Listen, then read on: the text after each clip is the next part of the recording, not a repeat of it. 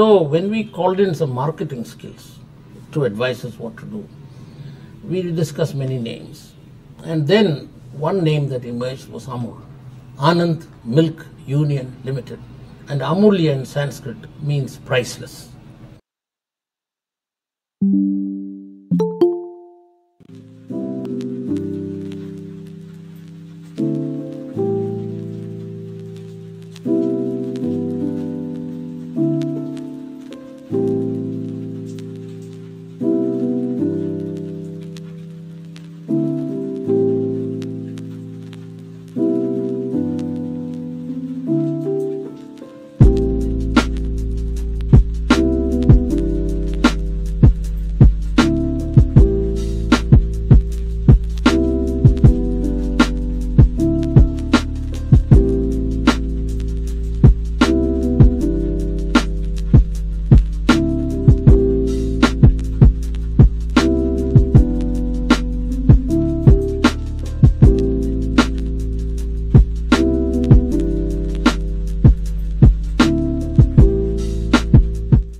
So when we called in some marketing skills to advise us what to do, we discussed many names. And then one name that emerged was Amul, Anand Milk Union Limited. And Amulya in Sanskrit means priceless.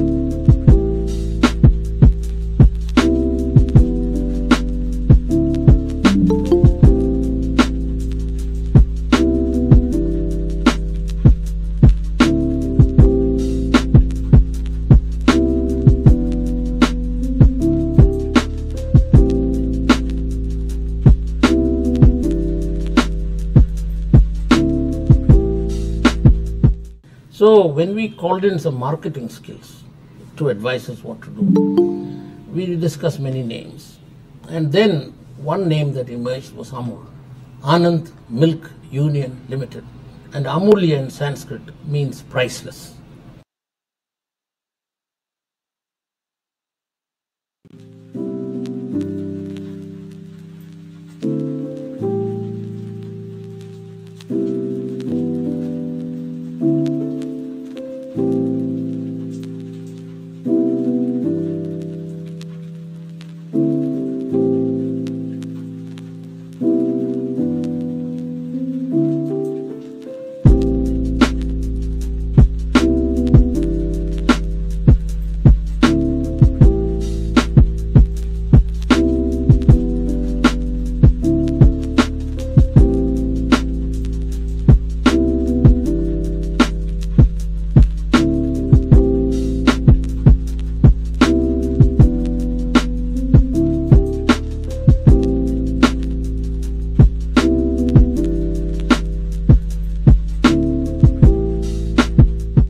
So when we called in some marketing skills to advise us what to do, we discussed many names. And then one name that emerged was Amul, Anand Milk Union Limited. And Amulya in Sanskrit means priceless.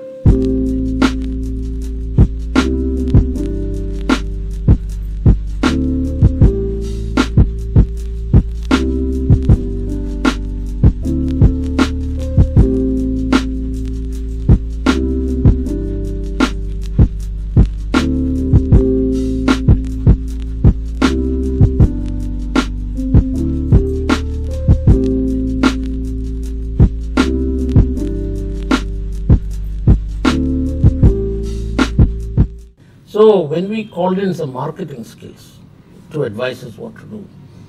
We discussed many names. And then one name that emerged was Amul. Anand Milk Union Limited. And Amulya in Sanskrit means priceless.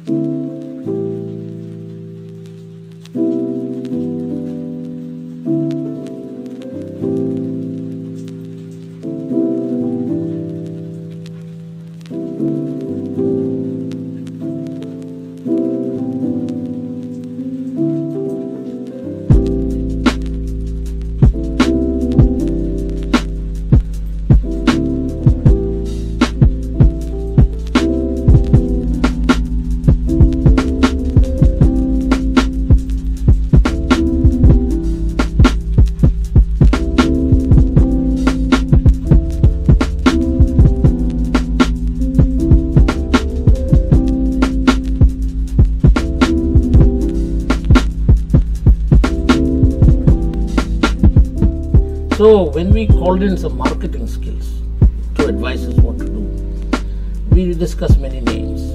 And then one name that emerged was when we called in some marketing Milk Union to advise us what to do. And Amulya in Sanskrit means priceless. And then one name that emerged was Amul. Anand Milk Union Limited. And Amulya in Sanskrit means priceless.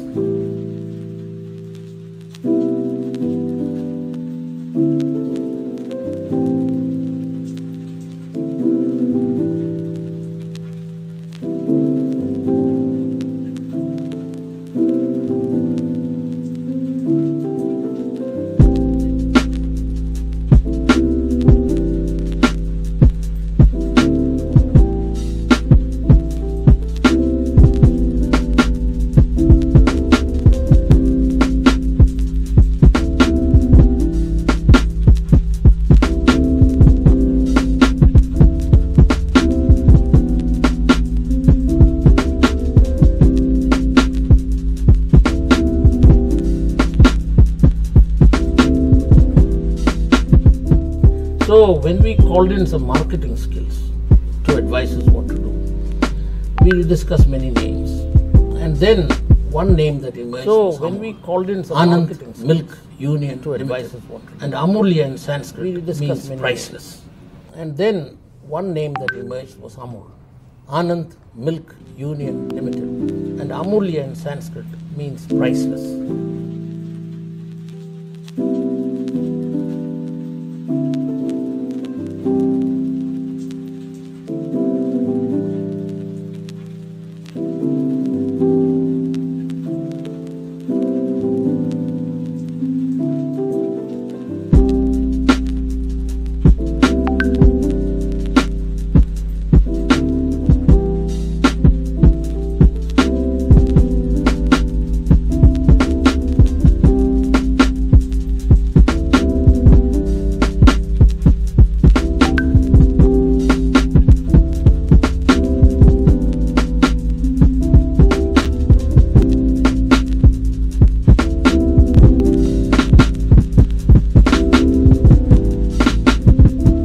So when we called in some marketing skills to advise us what to do, we discussed many names.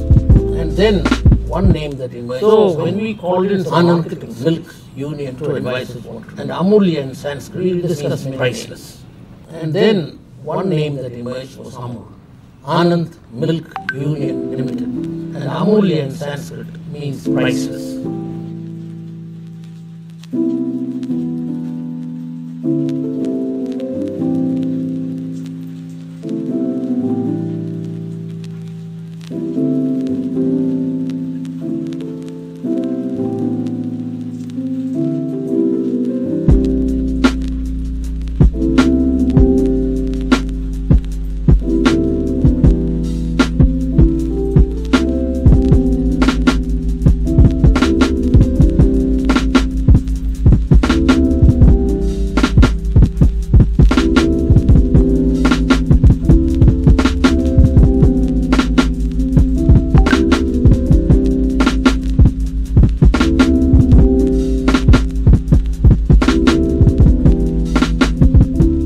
So when we called in some marketing skills to advise us what to do, we discussed many names.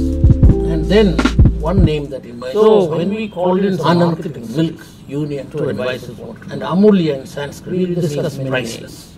And then one name that emerged was Amul. Anand Milk Union Limited. And Amulya in Sanskrit means priceless.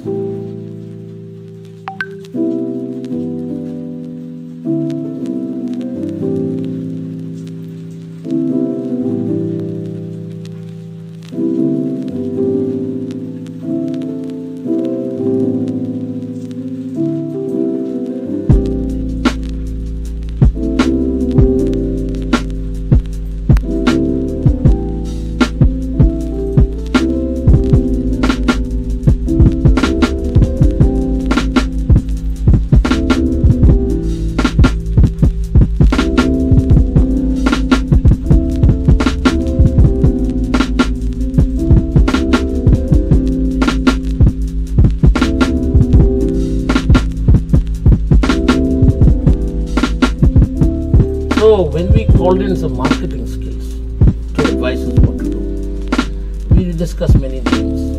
And then one name that emerged. So when we called in some marketing milk union to advise us what to do, and Amulya in Sanskrit, we discussed many priceless.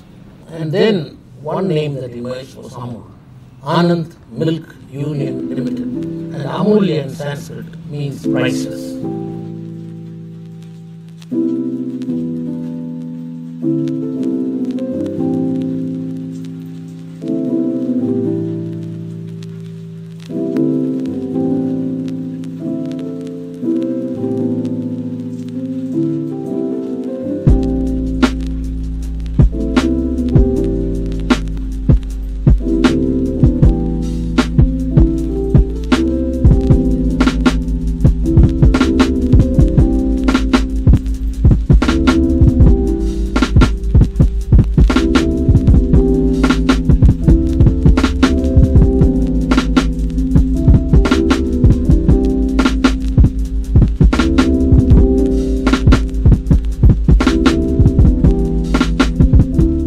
So when we called in some marketing skills to advise us what to do, we discussed many names.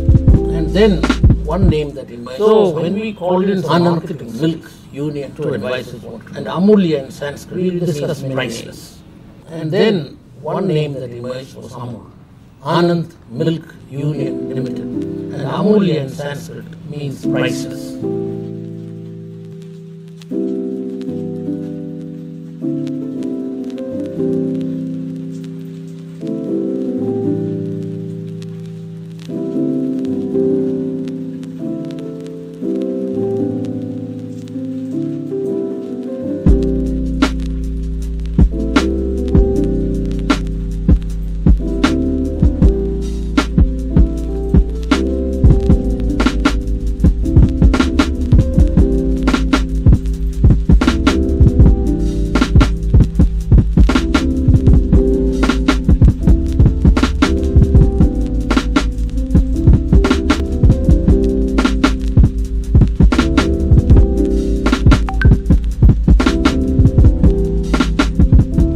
So when we called in some marketing skills to advise us what to do, we discussed many names.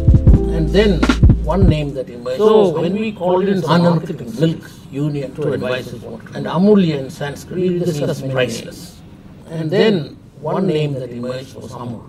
Anand Milk Union Limited. And Amulya in Sanskrit means priceless.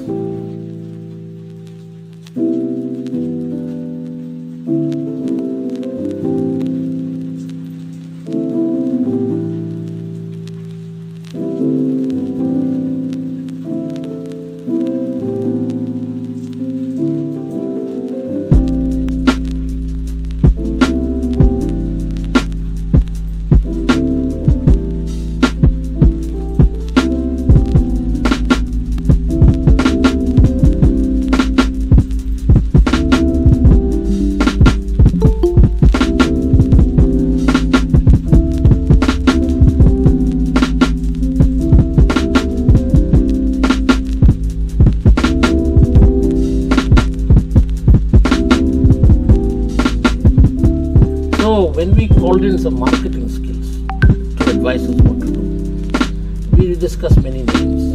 And then one name that emerged. So when we called in some marketing milk union to advise us what to do, and Amulya in Sanskrit, we discussed many priceless. And then one name that emerged was Amul. Anand Milk Union Limited. And Amulya in Sanskrit means priceless.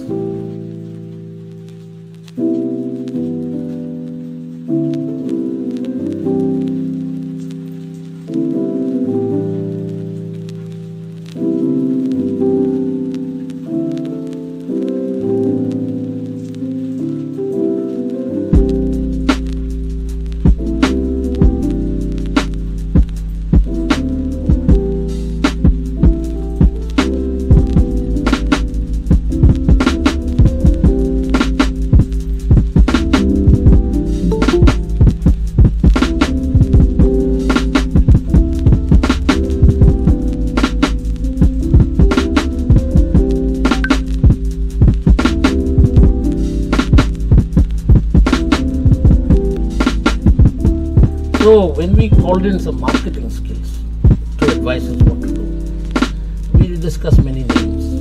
And then one name that emerged. So when we called in some marketing milk union to advise us what to do, and Amulya in Sanskrit, we discussed many priceless.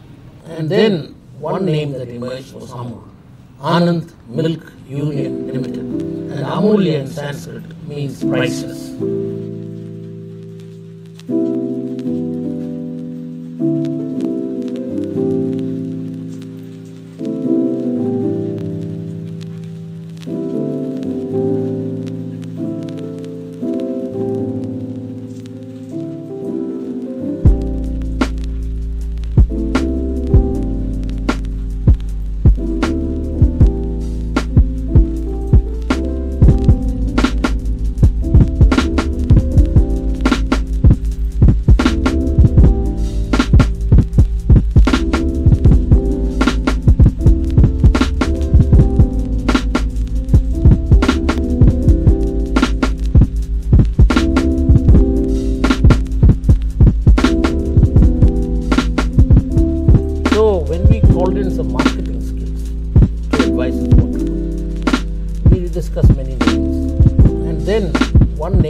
So when we called in some marketing milk union to advise us what to do, and Amulya in Sanskrit, we discussed many names. And then one name that emerged was Amul. Anand Milk Union Limited. And Amulya in Sanskrit means priceless.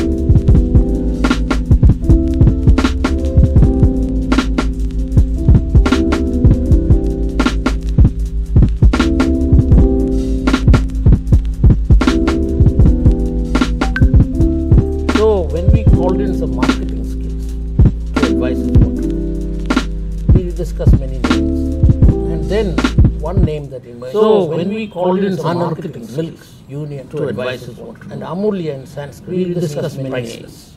And then one name that emerged was Amul. Anand Milk Union Limited. And Amulya in Sanskrit means priceless.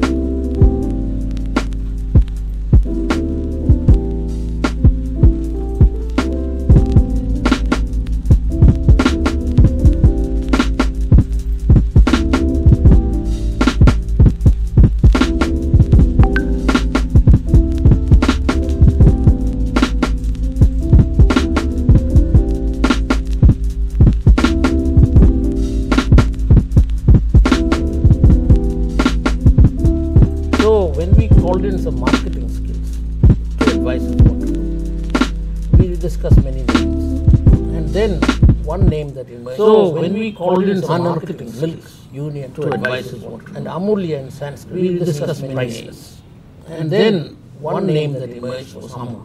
Anand Milk Union Limited, and Amulya in Sanskrit means priceless.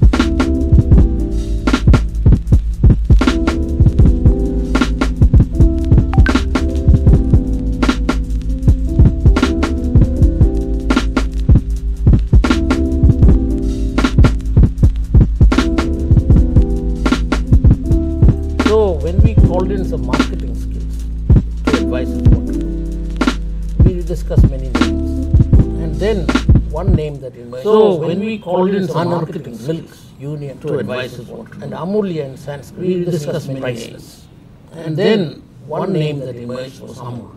Anand Milk Union Limited, and Amulya in Sanskrit means priceless.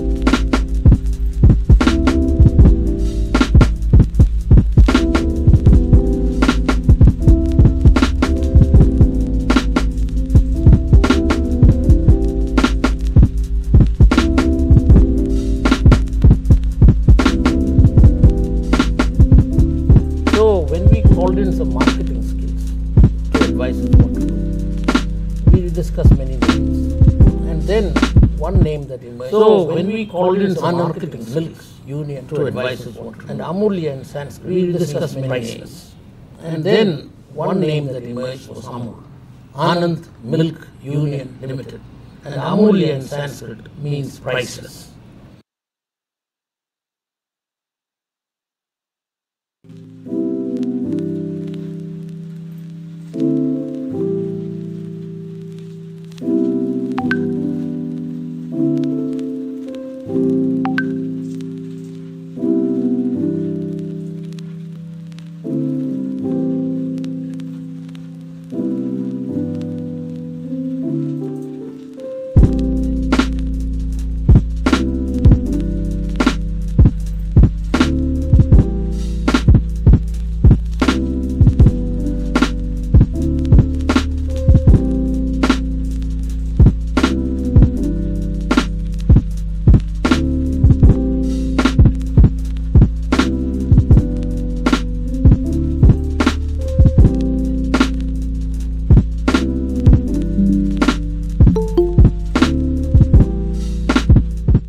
So when we called in some marketing skills to advise us what to do, we discussed many names, and then one name that emerged was Amul.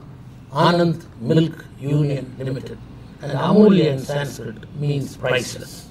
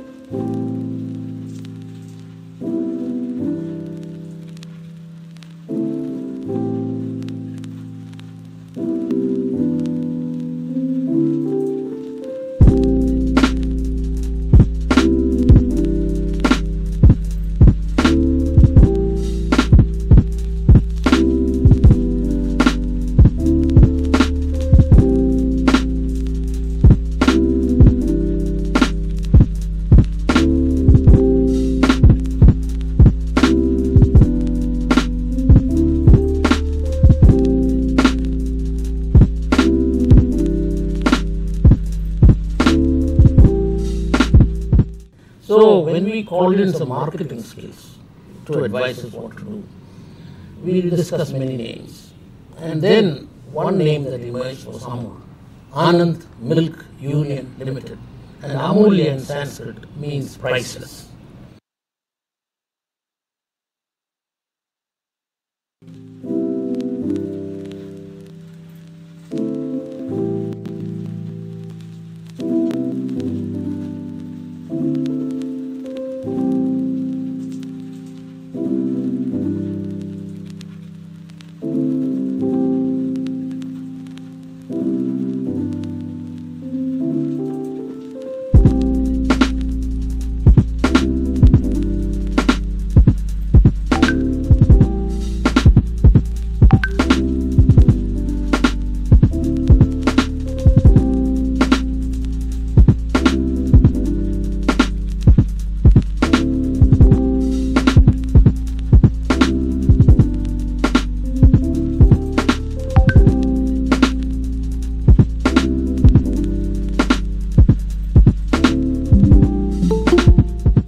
So when we called in some marketing skills to advise us what to do, we discussed many names.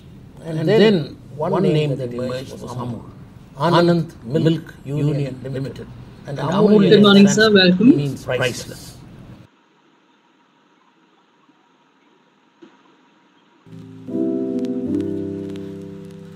Am I audible, sir?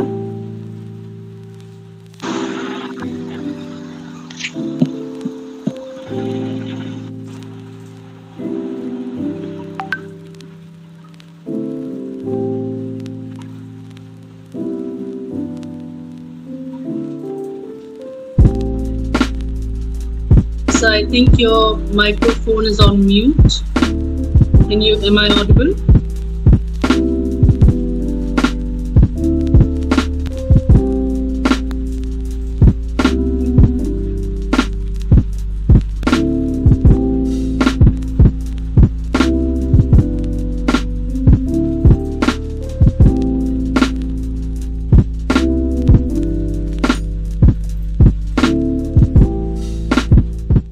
So when we called in some marketing skills to advise us what to do, we discussed many names. And then one name that emerged was Amul, Anand Milk Union Limited. And Amulya in Sanskrit Sir has joined, so I think we priceless. can start the official meeting.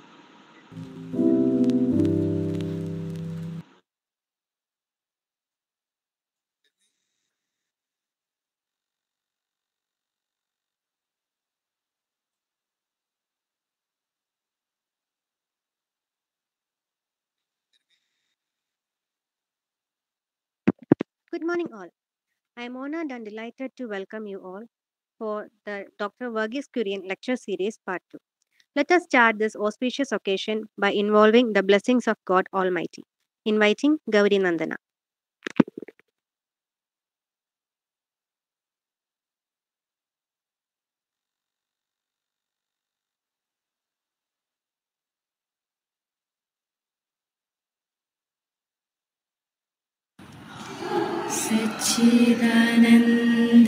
सच्चिदानन्दरूपने सस्नेहकेदारमे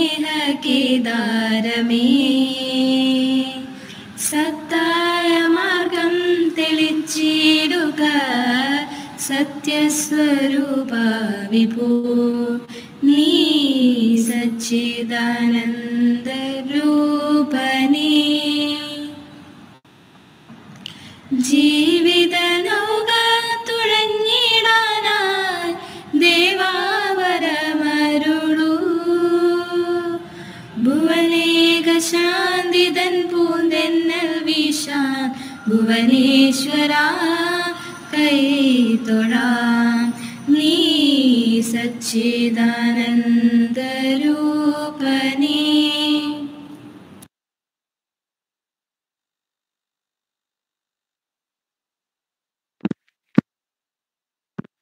For welcoming our speaker and gatherings, inviting Assistant Professor Anju Anacharian, Head of the Department, Food Science and Quality Control, DCM College, Kottayam. Good morning, one and all. Dr. Verghese Kurien, Much has already been written and said about his personal and professional qualities. A visionary that helped in building a chain of institutions, IRMA occupies a place of pride among the various achievements of Dr. Verghese Kurien. Capacity building and professional management of dairy cooperatives was his passion. He made Amul a household name. Dr. Kurien was also deeply interested in developments in biotechnology, with particular reference to biotechnology with improving milk yield. The lecture series in his name is being held to commemorate his memory and achievements in the science of food to the nation and to the world. We have two eminent resource persons who will lead our technical sessions today. Mr. Amanullah Abuzar is the Assistant Compliance Manager in the Quality Assurance Department at the Kuwait Danish Dairy. A postgraduate in food science and technology in the year 2005, Mr. Amanullah Abuzar majored in dairy science. Work experience of 18 years in the dairy industry, with 13 years in KBD, as well as experience in the production department and quality control department, are added feathers to his professional field. On this occasion, we, the BCM family, and all gathered here, wholeheartedly welcome you, sir, to the second Dr. Verghese Kurien lecture series, where you kindly consented to be our resource person for technical session 1. A very warm welcome is extended to you, sir. Ms. Veena Swathy is the Quality Assurance Officer at Inkal Ventures Private at KINFRA Park, Elamannoor, Pathanamthitta. Ma'am completed her post-graduation from MacFast Thiruvalla with a degree in food technology and quality assurance. A very warm welcome is extended to you, madam, and a special thank you for consenting to lead technical session 2 in this lecture series. Heartfelt welcome is extended to participants, both staff and students from other colleges, extending a very, very warm welcome to you all. Last but not the least, a cordial welcome to my dear colleagues and students. Once again, a very warm welcome is extended to one and all. Thank you. Thank you, ma'am. Inviting our resource person for the day, Mr. Amanullah Abuzar, Assistant Compliance Manager, Quality Assurance Department, Kuwait Danish Dairy, to lead the technical session 1 titled Food Safety in Dairy Industry.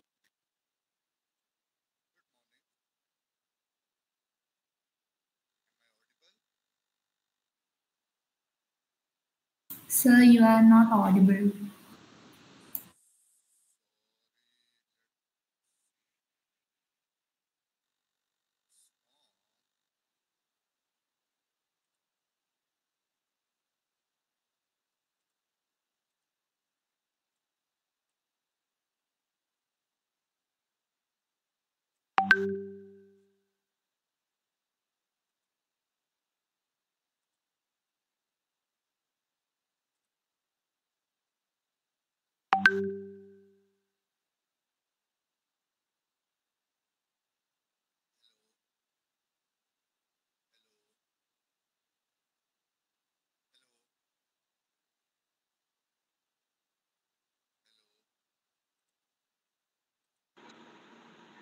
Sir, we are not able to hear you.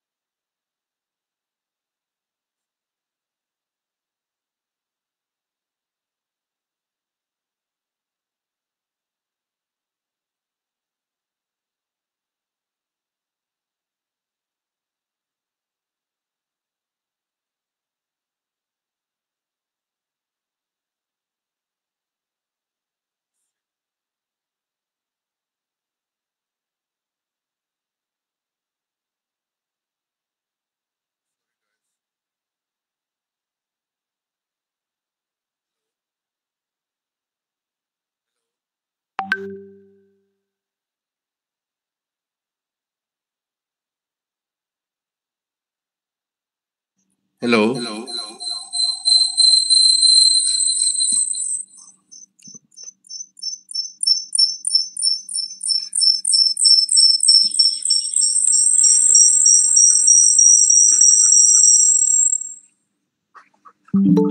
Yes, sir, you're audible. Yeah. Now there is echo.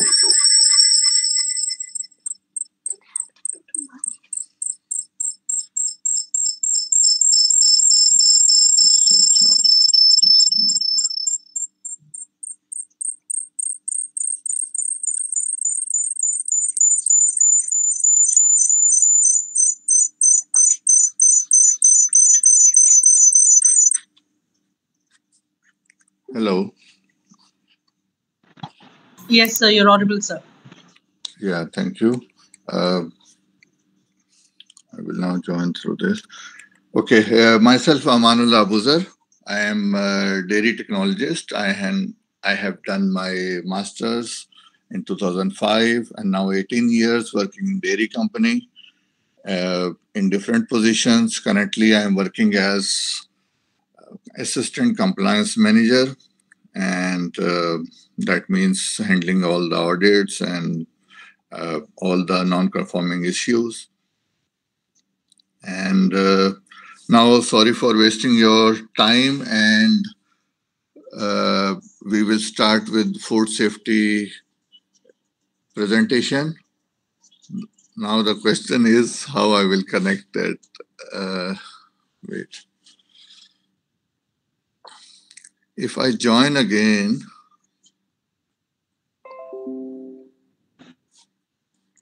okay.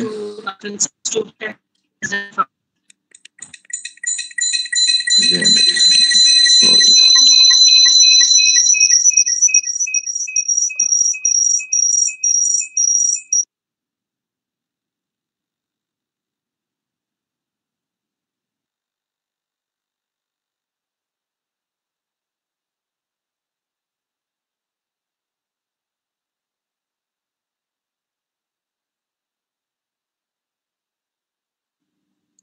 Hello.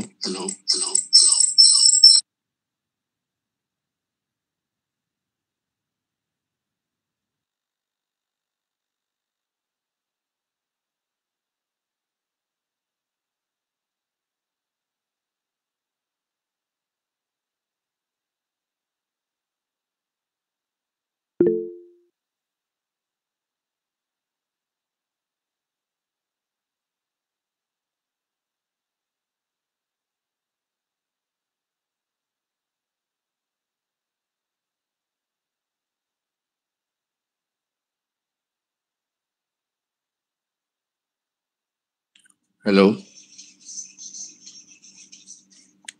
There is still an echo?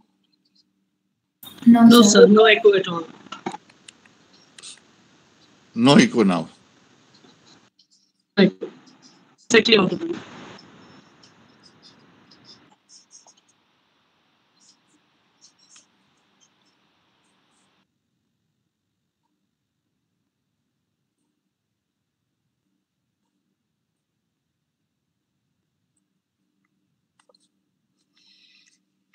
Okay. Can you see the screen? Yes, sir. Okay. I will make it full mode. And sorry for interruption.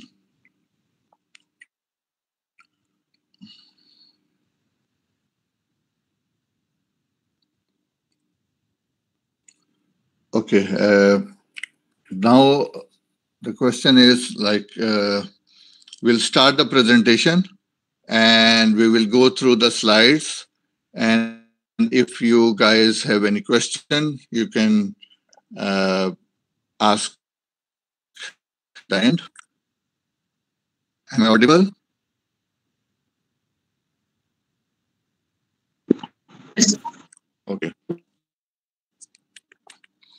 Okay. So we'll start with the basic. It's a basic introduction, and what is food poisoning, and what is food safety, and what is contamination. So I will be presenting that.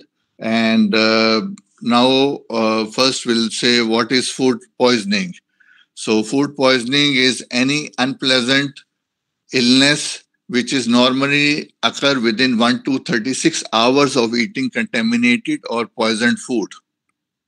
So these are basic introductions. What will happen in if there is any food safety issue? So second is food spoilage. So food spoilage means food spoilage can be defined as disagreeable change in food's normal state, which such changes can be detected by smell, touch, or sight. These changes are due to several reasons: air, oxygen, moisture, light, and microbiological growth. So, the one with the microbiological growth will result in food poisoning. Okay. There are three types of contamination. One is microbiological contamination, one is chemical contamination, one is physical contamination. Now, if through any source microorganisms are entering your food, this will be microbiological contamination. So, these sources can be hands, uncleaned utensils, or any other wrong storage conditions which will lead to the growth of the microorganisms in the food. Second is chemical contamination. So chemicals like detergents, soaps, any other cleaning chemicals, if they enter the food, it will be chemical contamination. Third is physical contamination. So physical means anything which can enter, which we can see, feel, or touch is physical. So examples are hair, nails, pins, anything.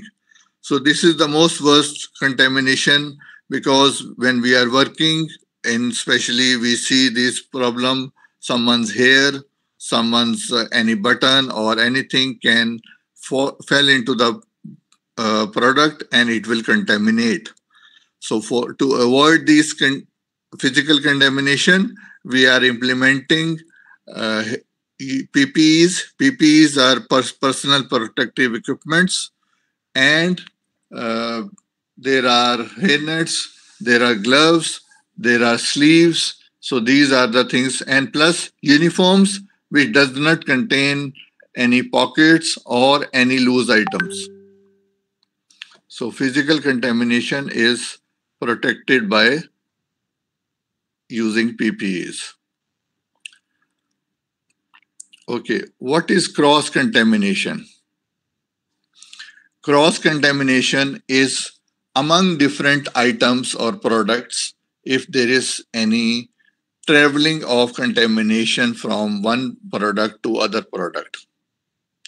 Suppose if you are using or keeping meat and milk in the same place, or you are keeping the chemicals or products in the same place, there will be cross-contamination, which is not visible to us, but there will be. So in our practice, we, especially when you guys are keeping something in the fridge, so try to segregate them according to the type of food. And you, same thing, like we are using, say, cleaning sponge. So the sponge we are using for cleaning of dishes or utensils should not be used for cleaning of any other like table or any other stuff. So it will transfer the contamination from one surface to the other surface. Same thing with the hands. When we are going to washroom or we are touching some dirty stuff or garbage bag, we should not be, we should wash our hands and then touch any food item. So if we don't do that, there will be chances of transferring the bacteria from one place to other place. So segregation is the main thing how we can avoid the cross-contamination. Use of color-coded cleaning tools like what you are using at home for kitchen, for rest of the house, for toilets. It should be completely different items what we should use. And systematic cleaning program, personal hygiene, zoning. Zoning, we do zoning like this area is high risk zone, this area is low risk zone. So according to that, we divide the, so in this high risk zone, we will need special equipment, special cleaning. So that's how we do zoning, and to avoid such a sensitive product area to non-sensitive product area. And control of wooden pellets we have added, it's not actually related to you. So as I mentioned, the uniforms or the clothes should not be the same what we keep. If we go to washroom or toiletries, we should change our dress in case of industrial implementation. At home, we cannot avoid that, but we do that. So it's separate uniform we are keeping, and then we can avoid cross-contamination. So this is a small indication of how we divide the cleaning tools like brush, wipers, mops. So we give them color coding that this area is only for high risk food area, and this is for low risk, and this is for toilets, this is for stores. So that's how it doesn't transfer any kind of materials or contamination from one area to the other area. Cotton gloves are, or gloves, any PPEs, we are using vinyl gloves. They are used for, and they should be disposable. So if you work at one station, you should dispose and then put the new pair of gloves to avoid any chances of cross-contamination. So hygiene is food safety. In food safety is more than cleanliness. It includes all practices involved in preventing food contamination from harmful bacteria, poisons, and foreign bodies, preventing multiplication to extent that which can result in illness of consumers or early spoilage of food. Destroying harmful bacteria in the food by heating and processing, discarding unfit or contaminated food.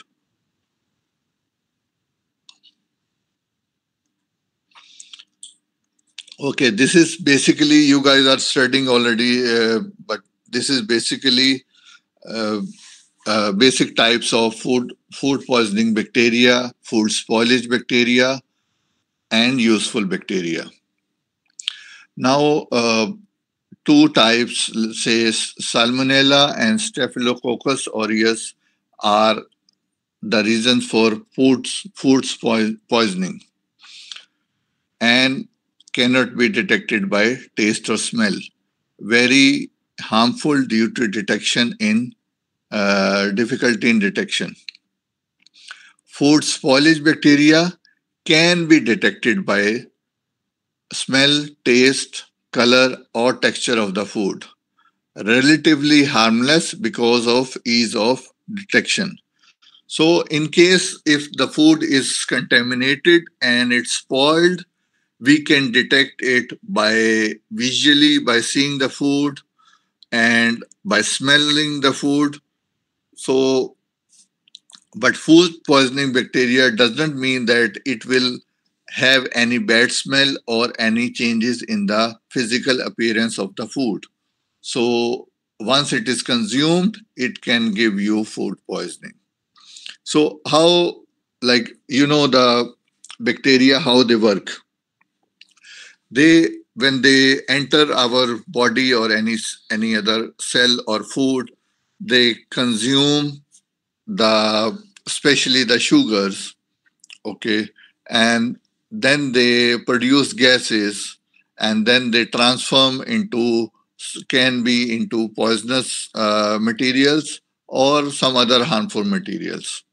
So in that case, uh, we can see if there is foam kind of stuff on the food, there is separation in the food. So that's how we can identify the food is spoiled, not only by smell.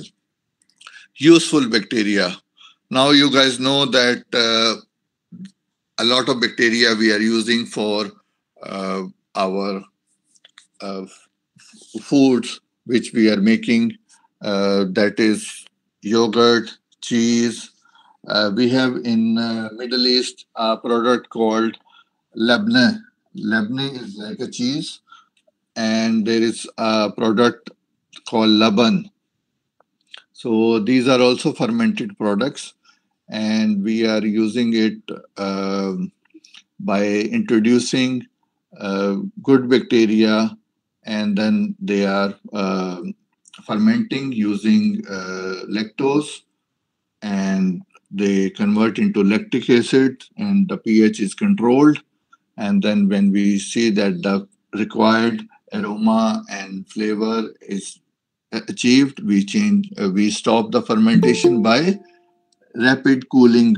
So fermentation requires, or bacteria needs, proper temperature. So we stop giving that proper temperature, and then that's how we can stop the fermentation process and keep our product up to the requirement.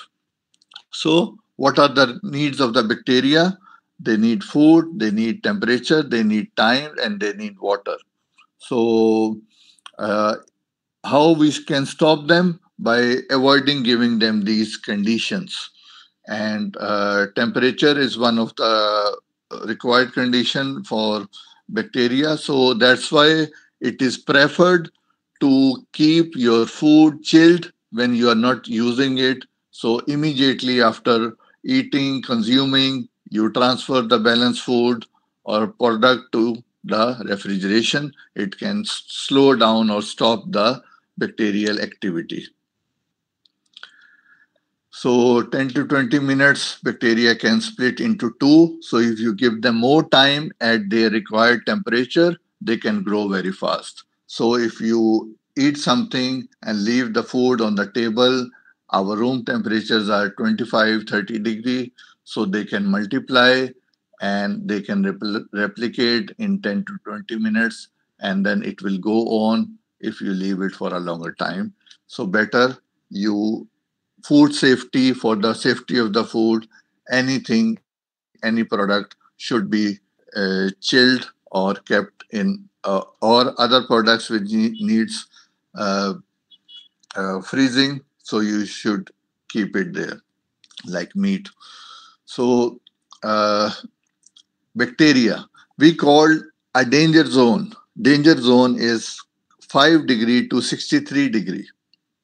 As you can see on the slide, the danger zone is 5 degree to 63 degree. So it means if we keep our food stuff at this temperature, bacteria will grow very fast. So below 5 degree is refrigeration temperature, and so it will sleep. The bacteria is sleeping at that time. It's not dead, it's not killed, so it is sleeping only.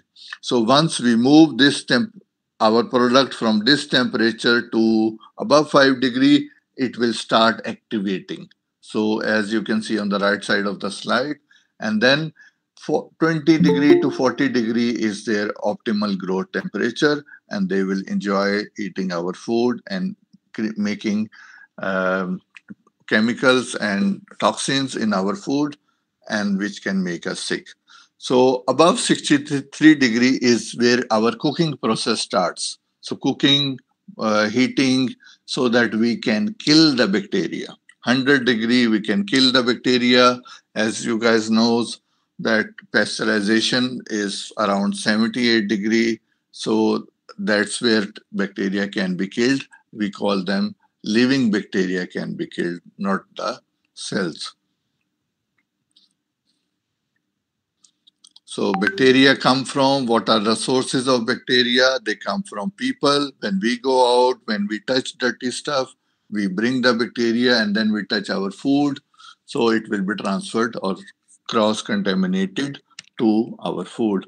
It comes from pests, and pests are, cockroaches, flies, which are the main source, which go to we stay in the dirty places, and with their body, they bring the germs to our food. Air, uh, dirty ventilation system, and you have seen, like when it is humid, it is more people will become sick, or because bacteria need moisture. So in such weather, it is growing very fast. If it needs, it has food, it has all these conditions: food, water, and temperature, right temperature. Animals and birds, raw food. Raw food, when we are bringing any raw food, it contains a lot of microorganisms. And so, what we do, we wash them, we cook them. So, these activities are done to remove the contamination from the raw food. So, what are the methods to kill bacteria? One is heat, but which is more domestic method, you can say, or more. Most of the industries are using only this method to kill the bacteria and microorganisms, which includes pasteurization, UHT treatment, ultra high temperature treatment, use of radiations, UV rays. UV rays are used, and now some industries are moving for UV pasteurization also. So it is not yet common, but some industries have started already using UV pasteurization. It can save time, it can save other chemical changes in the product. So, but how expensive it is, it depends on the availability. Use of chemicals. We are using chemicals in our daily life for the disinfection, hand sanitization. So these chemicals are used for killing the bacteria. COVID-19 we did actually before some time. Uh, so now how we do, we can avoid all this by maintaining a good personal hygiene. So what is good personal hygiene? We should wash our hands. We should cover any cuts or sores or any injuries. Our body should be clean. We call it intestine should be clean, so that it doesn't. It is not a growth place for the bacteria. Hair should be well neat, washed, cleaned, and ear, mouth, and nose and clothes. So all these things matters. So when you see kids are getting sick quite frequently, it means one of these things they are not controlling. So, or all of these things they are not controlling. So we should focus on these things to avoid sickness, illness, or any. So while washing hands, it's not only just put your hands under the water or fingertips under the water and wash the hands. So it's basically uh, rinsing the dirt and then putting the soap, rubbing it in all the fingers, and then washing it nicely. This will stop your contamination to food, to yourself, and it helps a lot. So make it a habit of washing hands quite frequently, and especially after touching, you think it's a dirty or contaminated stuff. After washing, we can disinfect our hands by using any kind of sanitizer. So some facts here. 40% of adults carry staphylococcus in their mouth and nose. So when our we carry such kind of germs on our body, so whenever they will find a wound or a cut, they will enter, they will grow there, and they can give us illness. So mask is used to avoid any kind of uh, uh, food contamination from the mouth. Okay, so this is a general practice where we see the trash cans and the garbage bins are overfilled and they are not removed timely manner. And this is how we give a breeding place or a growing place for the microorganisms.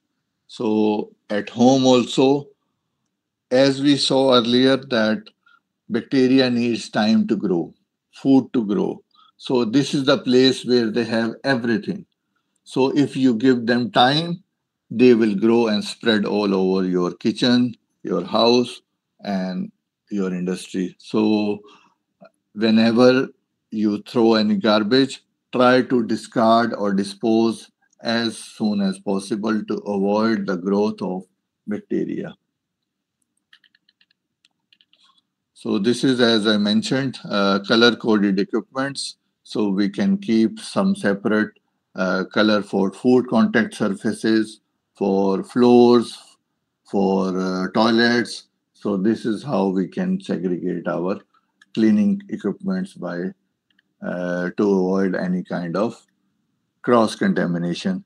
Same thing with the knives. Like if I use a knife for cutting any meat or anything, I should not be using it for cutting a dairy product, cheese, or any other stuff. So there should be separate knife in ideal condition, or it should be cleaned and then used for the other products. Okay, so pasteurized products. Uh, we are making pasteurized products, and so as you know, like 78 degree for 15 seconds. So time and temperature are the main thing for pasteurization. Uh, so if we say pasteurization only for temperature 78 degree, it's not done. So we have to accommodate the kill rate. We call it kill rate. So in this, at this temperature, the uh, bacteria will be killed. All the vegetative forms, or we call it living bacteria, pathogens can be killed. So according to different recipes, we are using actually different temperatures for different products, but it is like as book, it can be 78 degree for 15 seconds, and then we go up as required. So, so pasteurized products. So As I mentioned, pasteurized products are killing the pathogens or living forms of the bacteria. They are not killing the spores of the bacteria, which are, you can say, the cells of the bacteria, which are protected by a coating. So, pasteurized products, we kill it and then we pack it and then we keep it under refrigerated conditions. Refrigerated conditions are below 5 degree. So it means they should not grow. So after a while, the spores will hatch and a new life will start. So that's why we slow down that process by refrigeration. So any pasteurized products cannot be stored outside, and the life of the pasteurized products is also less as compared to USG products because of the same reason. So cold chain, from farm to fork or from farm to consumer, we should maintain a cold chain in case of actually all the food products, but for dairy products especially. So from farm, the chilling of the milk until it reaches the customer is very important, and we should keep it a cold chain. Now suppose I brought milk from a farm in a tanker and its temperature is not good, so on the way only it will spoil. Same thing when I have pasteurized it, I have packed it, and then my delivery car refrigerated system fails and it stays on the road at 40 degree for few hours. So it will spoil the food. So, or it will spoil the milk. So better we or it is a must to keep the cold chain in place from farm to the consumer. Long life products, we call them USG treated products also. So milks we can store at 18 to 25 degree, and juice products which are USG treated also can be stored at 25 to 30 degree. Examples. Now for milk, for USG products, we are targeting the spores also, and then we measure the kill rate, and then we describe how much should be the temperature and time. So it can be few couple of seconds in case of time, and the temperature can go up to 140 degree, 136 to 140 degree. So based on the product. And in that examples, like we have full cream milk, half cream milk, strawberry, chocolate, banana, liquid cream. In juices also, there are examples, apple juice, orange juice, nectar. In one more thing I will like to add, like in Middle East, most of the companies are recombined. In case of USG products, they are using milk powder and they are recombining it with the required ingredients, and then they are making the milk. So some companies like Almarai also, they have fresh milk and they are using for certain products, but not all the entire product range is fresh milk. And mostly here it is recombined milk. So if we talk about, so we are talking about now USG. So USG, you can say, take the milk, pasteurize it, and then send it for USG treatment, which can be 136, 137 degree for 3, 4, 5 seconds. And then so now your product is sterile, aseptic, and then we have to pack it in aseptic packaging. So what we did, we took the product which is contaminated, pasteurize it, kill the pathogens, kill the living bacteria, and then we gave USG treatment to target the spores, uh, and then we now anything inside the product is killed. So now we have to make sure nothing else enters the product. So then it has to go for uh, under aseptic conditions. So the lines, the machine, they are all the tanks. They are all under aseptic conditions, and they are uh, kept secure that nothing can enter. So that's why Tetra Pak is used, paper is used, which is secure for the aseptic products, and it has 6 layers, as you can see. The outermost layer is LPD, like we call polyethylene layer. Then there is paper layer, which is used also for printing. Plus, it gives strength. Then there is lamination layer, then aluminium layer, which prevents from light and to enter the product. Then there are inner two polyethylene layers. The innermost polyethylene layer is used for sealing this pack. So we do heat sealing, uh, and these two layers are sealed together from all the sides, and that's how we make it secure. Any pinhole, any damage to the pack will can lead to the entrance of microorganisms, and they can spoil the food. So whenever you are going to market, you are taking any product, make sure that the pack is not damaged. Make sure that the product pack is not leaking or anything. So if it is leaking, it means bacteria can enter and it can grow. And in case of juices, mold growth can also happen. So you guys might have seen the videos or anything, like if there is a mold growth, it means there is an entry of air. It means there is an entry of microorganisms in the product. So which can happen, even damage can happen during handling of the product in the supermarket, in the transportation. So it can damage. In the factory also it can damage. So as I mentioned, the zones, uh, we can have one common zone in the industry, which is outside where nothing is required. Then we can have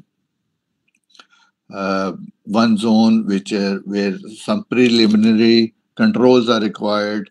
Then we can have the production or packing area where more restrictions are required, like from shoes, uniform, hair nets, gloves. So based on that, we can define the zones. And so you can see in this, we have somewhere mentioned the prohibited things in the zone. Eating or drinking any other product or any other material in the food factories are not allowed, so that it can bring the contamination, or it can be a source of contamination to the area. So that's why it's not allowed, and based on zones. So outermost, less restriction, then little restriction. So innermost, the most restricted area, where you see that your food can be contaminated. You can transfer any danger to the food. Nowadays, as part of food safety, food defense is also a threat. Okay, so before it was only HACCP. Now HACCP is hazard analysis at critical control points. So now we are doing TESUP also, threat analysis at critical control points. So there is food defense is also in all the food safety standards.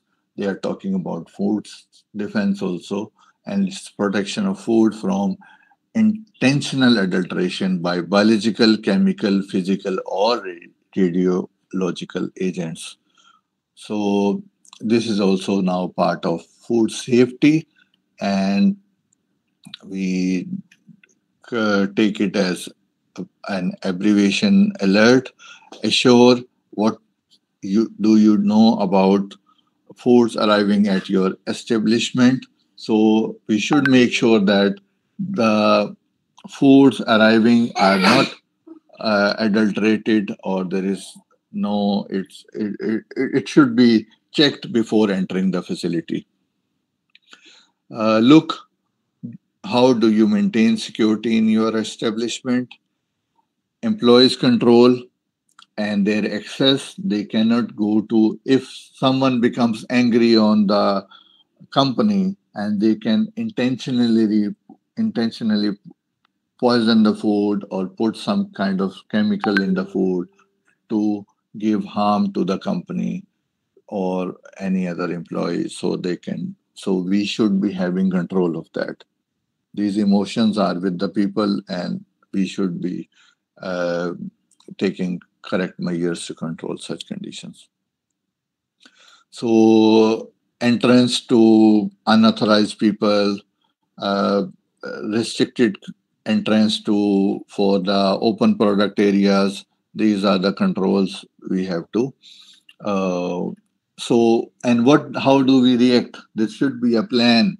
So if we doubt any product, if it has it is contaminated, how we deal with that kind of product, that also should be defined. So access control, like from one room to another room in your university also, I believe that you will be having different like labs where some people can enter and some cannot enter. So that's how we can maintain the access control at different areas. Food defense measures, what we are using is inspection of materials received, how we are loading the vehicles. They are locked, they are secured, they are monitored, and any visitors which are coming, they should be escorted. They should not be left unattended. So this is how we are doing, and 24-hour surveillance, so that if there is any activity, it uh, it should be controlled. Now, at the kitchen level, that is important. Like same thing what we mentioned, to avoid cross contamination by segregating food from one type of food to other type of food, and by uh, cleaning the utensils, the tools, and wearing proper PPEs. And if we are using one PPE for, like, if you are handling fish and then you are using the same PPEs, and then you come to the dairy side and you cannot handle that in the same PPE. So all the PPEs should be discarded, disposed, and then new PPEs should be taken before entering or handling other type of food. So vegetables, dry ingredients, frozen items. So these are all should be segregated, kept separately, handled separately, different uh, cleaning tools, different cutting or cooking tools, and different knives. So this is how we can avoid cross contamination.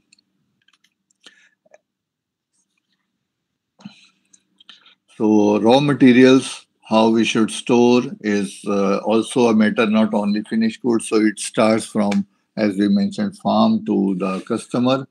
So raw materials also have different storage temperatures. So each raw material should be handled accordingly.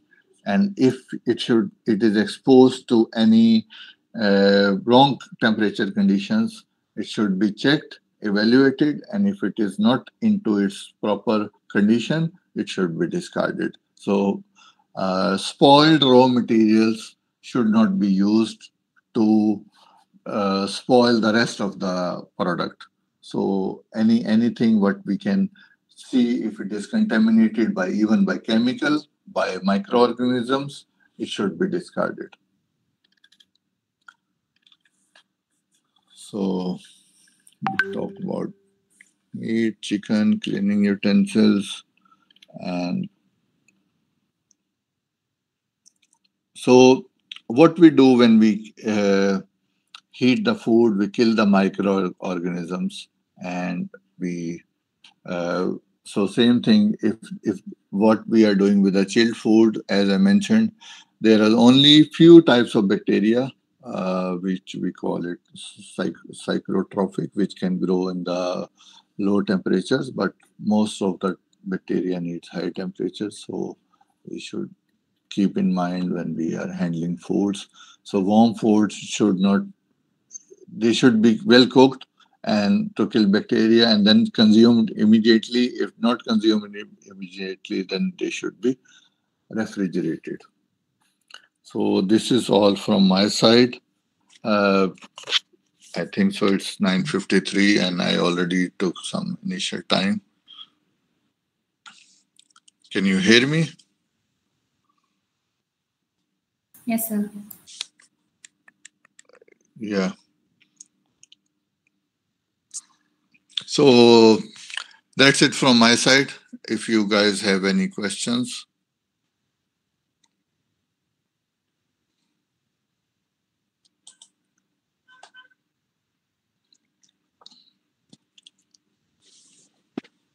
Thank you, Excuse sir. me.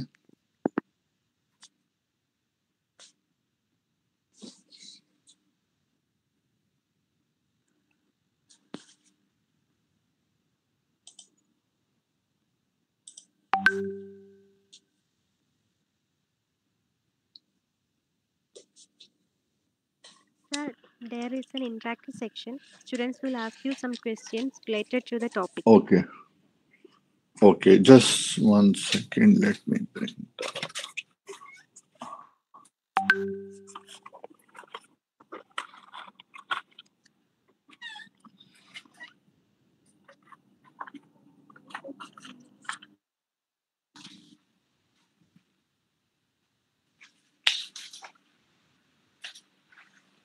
Yes.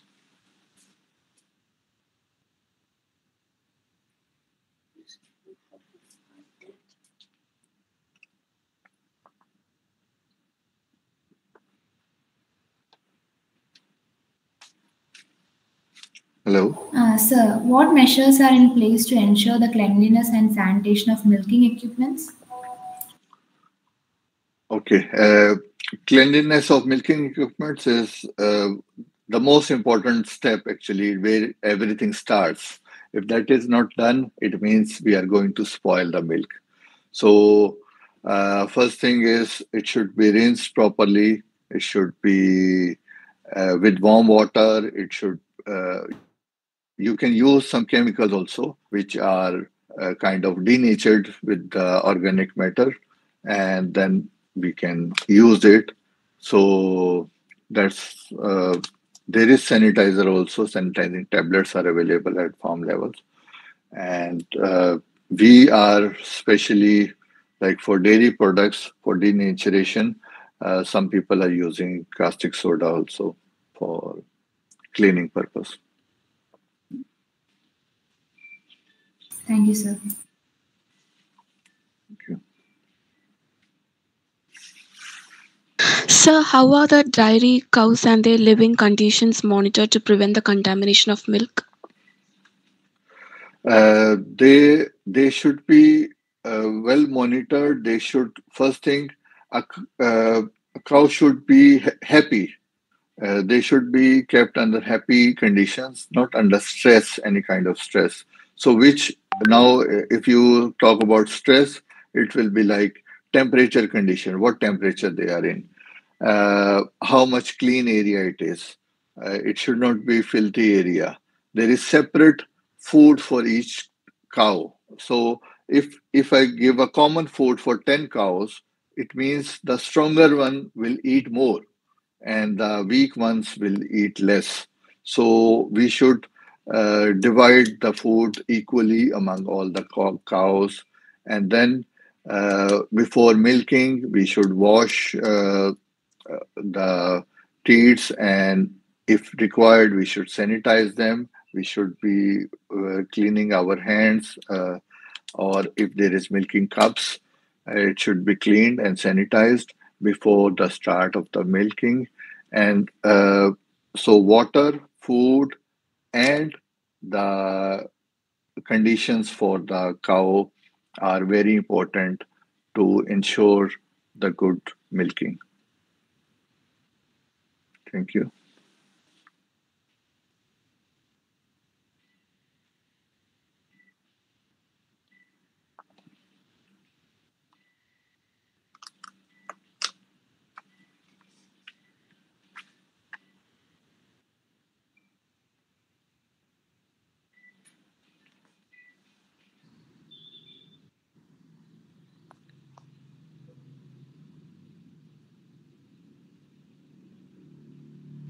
Good afternoon, sir. Yeah. Good afternoon. Sir, is low-fat milk healthier than the whole milk? Low-fat milk is healthier in one sense only. If you want to avoid the saturated fats. So saturated fats are for people having heart problems or cardiovascular problems. They say that to consume less of saturated fats, they should be consuming more of unsaturated fats. So, full fat milk is having a good number of saturated fats, and low fat milk is having less number of saturated fats. So, in that way only, uh, it can be healthier. Low fat milk can be healthier for people having uh, any cardiovascular problems.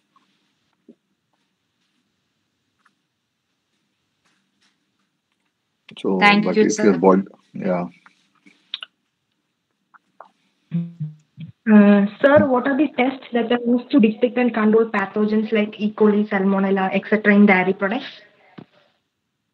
These are microbiological tests, and we do take the sample, and that is the same with the media, grow them and check with the required agar, and if there is any, there are other quick methods also. But in our company, I can say we are using the agar, and there are some films also which we use, and that is these films are actually media's films, so we use it as a uh, growth media, and not there are two ways, like petri dish, and then we put the growth media, and then we inoculate, and then we see the growth.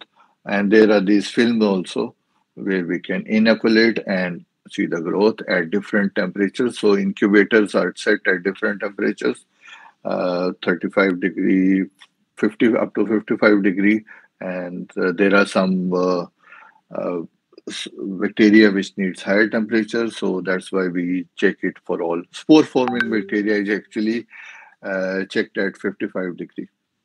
So, and thermo pathogens are checked at, we are checking at 32 degree to incubation. Thank you, sir. Thank you.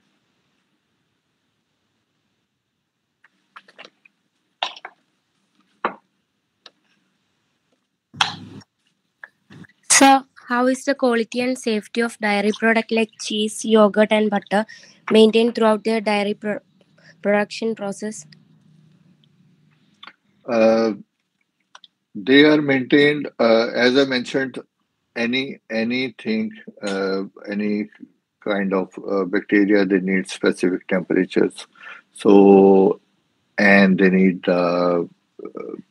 place to grow. So, first thing is the hygiene of the equipments, hygiene of the people, hygiene of the area. So, that is the main yani, unquestionable thing that we should be maintaining. So, all the lines, equipments, machines should be cleaned, and there should not be any residue, and clean with the proper cleaning chemicals at proper temperatures, and then sanitize them, and then we process them or pack them under hygienic conditions. Second thing is the people working there, they should be they should not be bringing any contamination from with their clothes, with their hands, with themselves. So it should be uh, personal hygiene should be well monitored. And then third thing is the temperature conditions, and these cheese especially, then it should go to the required storage temperature, which can be freezer. So that's how they, and you know that cheese are cultured products, so they we are using good bacteria. So there should not be any bad bacteria in the process, in the whole process. So if there is a bad bacteria, we are giving incubation, we are giving fermentation time for coagulation. So if that is, uh, so we call them bactophage also, which can affect our good bacteria. So bad bacteria should not enter from any place. Hopefully, I have answered. Thank you, sir. Thank you. Requesting Welcome. Devika S of 30C Food Science and Quality Control to propose the vote of thanks. Good afternoon, Sorry. everyone.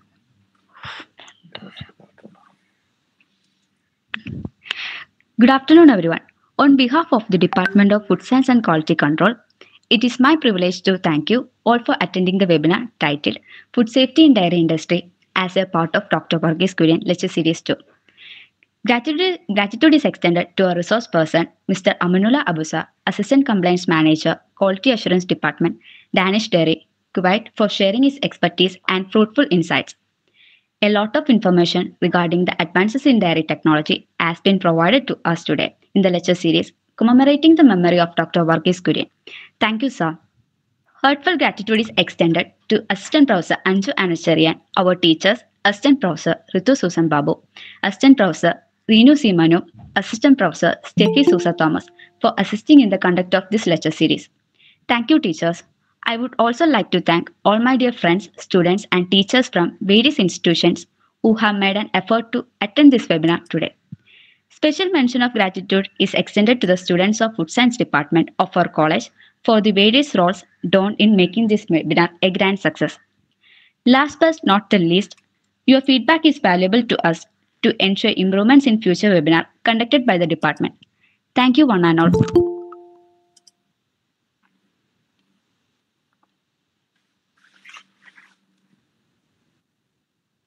Thank you very much, all, and sorry for initial disturbance and problem in connectivity. And I still don't know the reason why laptop was not connected. Mic was not. Now I'm using laptop and mic phone. So sorry. And any questions and anything, you can approach me. And it's nice meeting you all, guys. Thank you very much. Thank you, sir. Thank you, sir. Thank you, sir. Thank you, sir.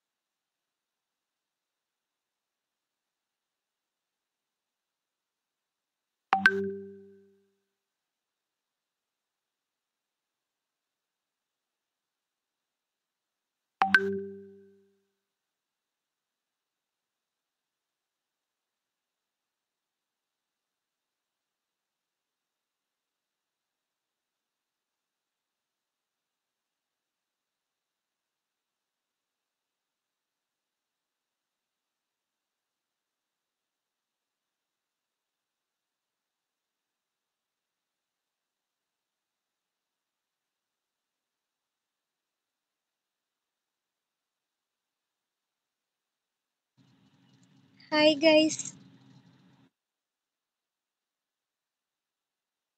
ഇറങ്ങി പോടാ. Hi Gauri.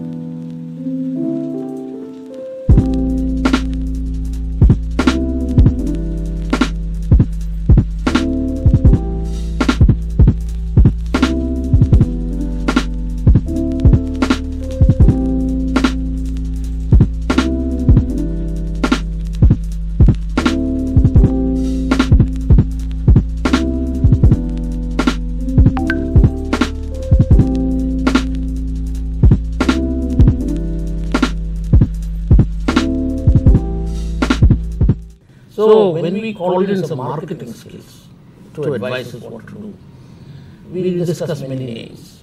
And then one name that emerged was Amul. Anand Milk Union Limited. And Amulya in Sanskrit means priceless.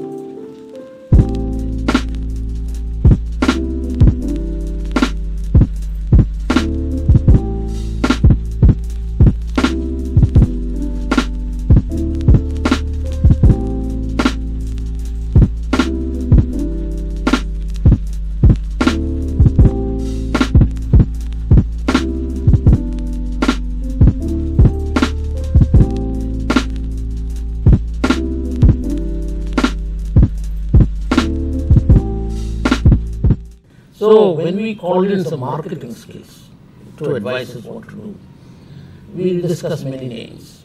And then one name that emerged was Amul.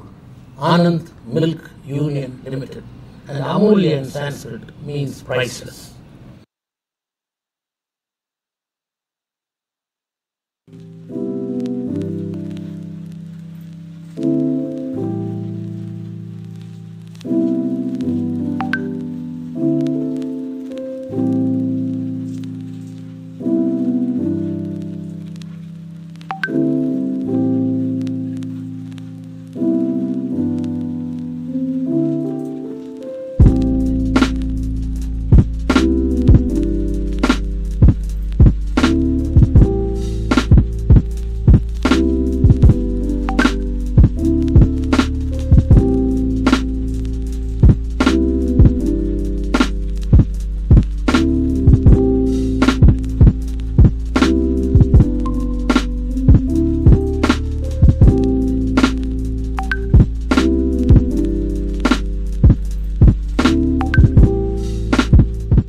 So when we called in some marketing skills to advise us what to do, we discussed many names. And then one name that emerged was Amul. Anand Milk Union Limited. And Amulya in Sanskrit means priceless.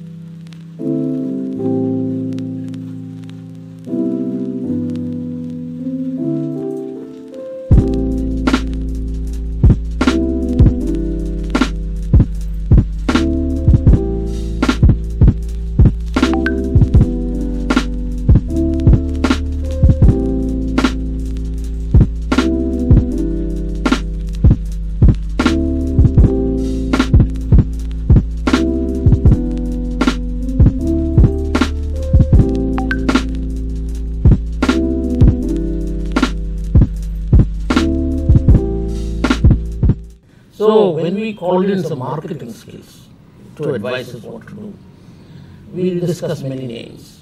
And then one name that emerged was Amul. Anand Milk Union Limited. And Amulya in Sanskrit means priceless.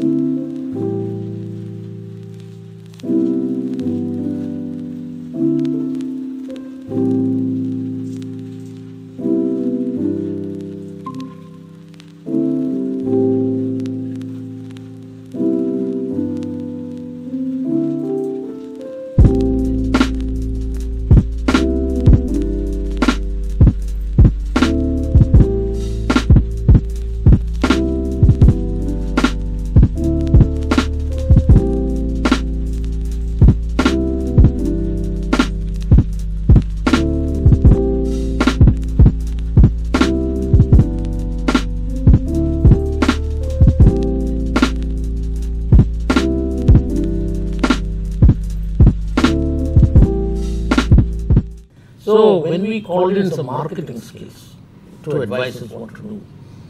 We discussed many names. And then one name that emerged was Amul. Anand Milk Union Limited. And Amulya in Sanskrit means priceless.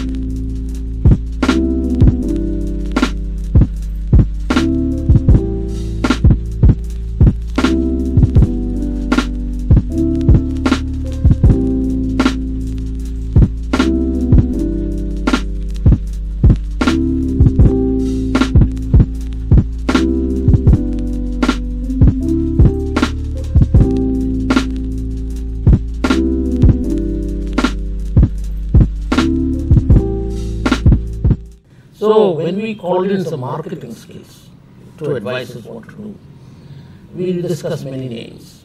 And then one name that emerged was Amul. Anand Milk Union Limited. And Amulya in Sanskrit means priceless.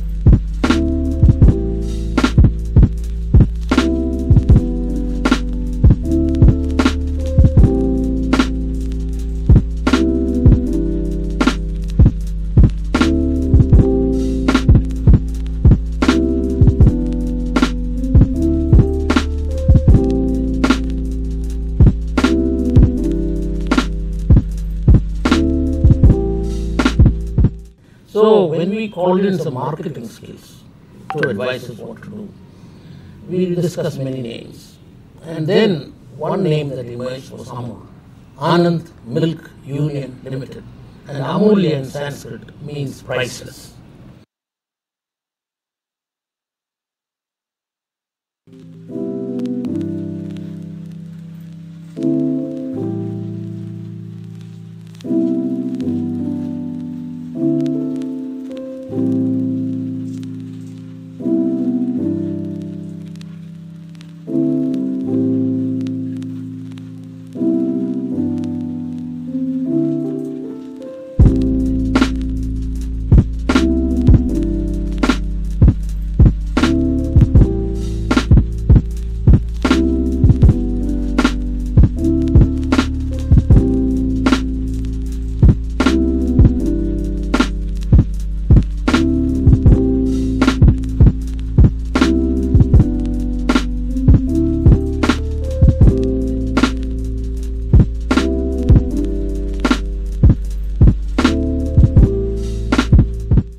So when we called in some marketing skills to advise us what to do, we discussed many names. And then one name that emerged was Amul. Anand Milk Union Limited. And Amulya in Sanskrit means priceless.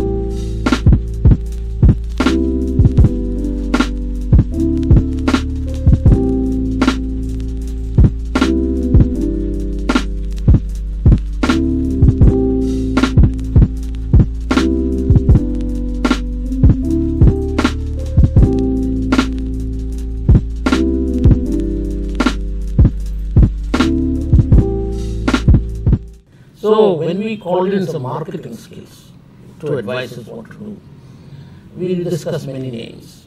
And then one name that emerged was Amul, Anand Milk Union Limited. And Amulya in Sanskrit means priceless.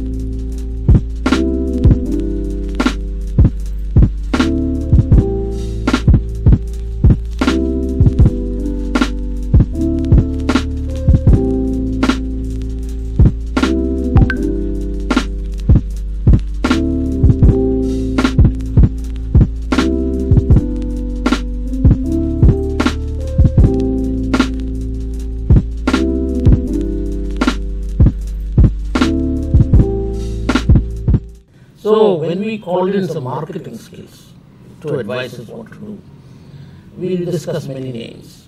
And then one name that emerged was Amul, Anand Milk Union Limited.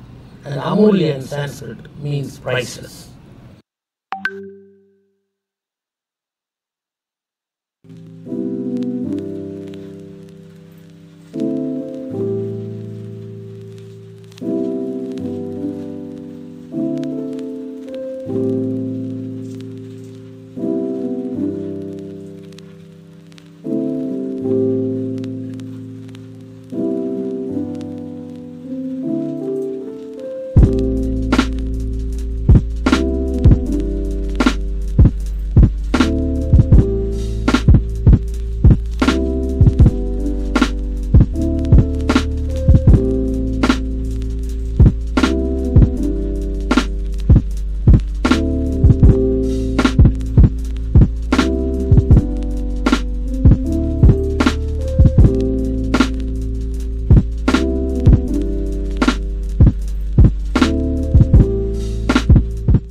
So when we called in some marketing skills to advise us what to do, we discussed many names. And then one name that emerged was Amul, Anand Milk Union Limited. And Amulya in Sanskrit means priceless.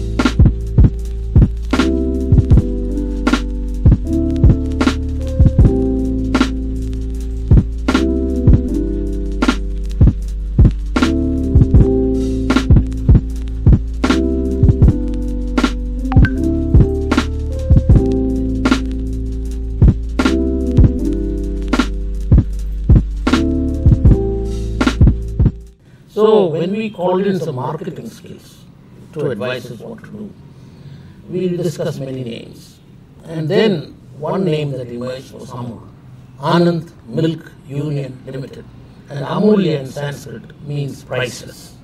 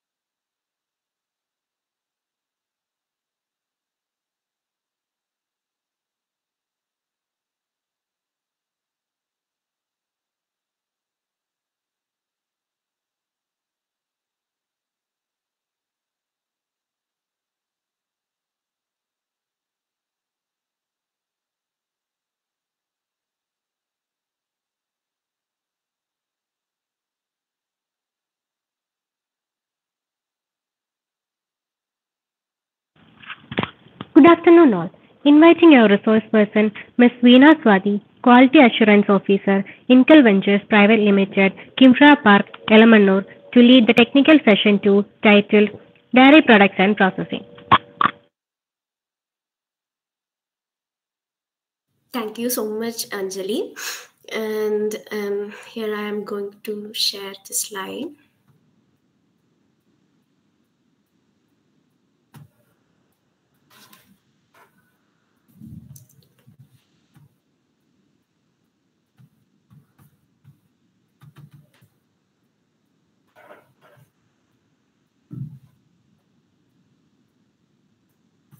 So, a very good afternoon to you all. Myself, Veena Swathy, and I'm currently working as a research associate in Pushpagiri Research Center, Thiruvalla. And I have been working in the dairy industry past 1 year. And I'm very happy and thankful to Ms. Steffi for giving me this opportunity to attending this lecture section. Thank you, Steffi. And here I wish to take... am I audible now? Yes, ma'am. Hello? Yes, yes. Okay, so I wish to take a topic about dairy products and processing. So first move on to the introduction. So as we all know that the milk is considered as a complete food because it contains much protein, essential vitamins, minerals, carbohydrates, antibodies. So it's regarded as a complete food. Apart from that, the milk is also known as a perishable food. Perishable means it will get easily spoiled if it is not processed or it is not properly maintained the temperature. So it is considered as a perishable food. So we have to go through various process to make this perishable perishable milk to complete the good one. So here I am wish to take about the processing of raw milks like processing of raw milks into products like milk, curd, butter, ghee, and paneer. So the important process which is occur in a dairy industry. This is irreplaceable procedure, and the first one is chilling, pasteurization, and homogenization. So I will explain it later. And the dairy industry covers the main three area, that is, first one is production, and second one is processing, and third one is distribution of milk and milk products. So I'm going to take a section of milk production. So this milk production, in milk production, we receive a milk from tanker. Usually we receive the milk from BMC. BMC means bulk milk cooler. In BMC, they receive the milk from the farmers. They collect the milk from the farmers and they will chill the milk to -1 degree Celsius. And after that, it will load to tanker, and the tanker will reach the dairy industry. And first, whenever the tanker reach, we will first check the temperature first, whether the temperature of the milk is properly maintained. We have to check the temperature first. It should be, if it is below 4, it is considered as good, and if the temperature is get increased, it is high chance of getting spoiled easily. So the next thing we check is acidity of the milk, and the acidity was 0.135 to 0.144. Fortunately, I didn't include the quality parameters here. If you are interested, let me know. I will explain it all later. And after the quality persons accept the milk, then the milk is first goes through this filtration procedure. And we can see this is a stainless steel. Inside this stainless steel, the filter cloth was fixed, and the milk will pass to this filter cloth to the physical hazards which present in the milk will went off. That means the physical hazard include something dirt or hair, something maybe there. So such physical hazard will be eliminated during this filtration process. After that, the filtration, the separation of all part of the milk fat is done. That means the standardization procedure. I have to give an example first. If we receive raw milk which contain a fat of 4.5, we have to change the 0.5 fat to cow milk, which contains 3.2 fat. It's a standard value according to FSSA. For cow milk, the fat is 3.2. So we have to separate out the fat from 4.5 to 3.2. So for that, we will use a separator. And in the dairy industry, we only use a centrifugal separator for separation of cream. After the separation and the standardization, the very, very important process was pasteurization. Pasteurization, if the pasteurization is not present in dairy industry, it is felt to be incomplete. So the main part of the dairy industry was pasteurizer. And the pasteurization procedure, we have to kill the pathogenic microorganisms which is present in the raw milk. There is 3 types of pasteurization was there. First one is batch pasteurization. In that batch pasteurization, the temperature was 62 degrees Celsius and the time was minutes. And the second one is flash pasteurization. In this, the temperature is 72 degrees Celsius to 15 seconds. And the third one is UHT, that is ultra high temperature. The temperature is about 135 degrees Celsius for 2 seconds only. So commonly in the dairy industry, we are using flash pasteurization. And in the pasteurization, some pathogenic microorganisms like Coxiella burnetii, Mycobacterium tuberculosis, these are pathogenic microorganisms. These are get destroyed during the process of pasteurization. Then one of the important procedure was homogenization. Homogenization is a procedure in the fat globules are uniformly distributed in milk. For example, if we buy a cow milk from shop, there we can't see any fat layer formation. That is because of homogenization. Homogenization is not properly done. The milk is considered as not bad. Considered as bad. So the proper homogenization is very important, and this is homogenizer which is used in the industry. And there is a small hole there, and through that hole the milk is entered into the homogenizer, and then we applied a high pressure of 2,500 to 3,000 psi pressure, and likewise the homogenization was done. Am I audible now? Hello? Yes, ma'am. Ma'am, it's all. After homogenization. Yes. Hello. Can I continue now?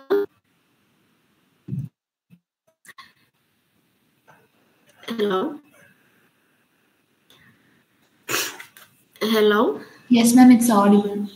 Okay, then the next procedure was after homogenization. As the next procedure was chilling. The chilling, the pasteurization, we have gone through the temperature of 72 degrees Celsius. We have to cool down the milk. So we have chilled the milk for 4 degrees Celsius, below 4 degrees Celsius. And after chilling the milk, either we kept stored in a silo. Silo is a place where the milk was keeping, and or otherwise we will pack it directly and distribute the final product to the market. Here I am included a flowchart what I was explained later. Just go through the flowchart. Here we can see the milk we receive the milk. After that, filtration, and maybe it will store, and after that we will separate the cream. That cream is later used for butter production and the ghee production. And the next important thing is pasteurization, and after that homogenization, and the packing and storage and distribution. Okay, then the next one is curd. So this curd is a semi-solid product, and it's a fermented product, and we are using lactic acid bacteria for the storing of this curd. And there are mainly 2 type of curd was there. One is skim milk curd and the other one is toned milk curd. In skim milk curd the fat was 0, and in toned milk curd the fat was 3. That's the difference between skim milk curd and the toned milk curd. So so this is a flow diagram. that was the process that was taking in the curd production.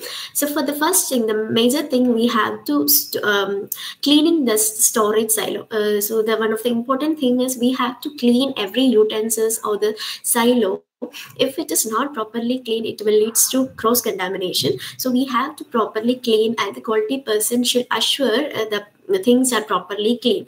After cleaning the silo, the milk was processed. That means, as I told you earlier, the fat, the raw milk fat, we have 4.5, and we want to make into skim milk with the fat of 0. So that will the cream filtration, that the cream separation was taking place there. So likewise, the processing of skim milk, or if it is a toned milk, the fat was 3, likewise the processing was done. And after that, there we give the pasteurization. Here the pasteurization temperature was 90 degrees Celsius. And then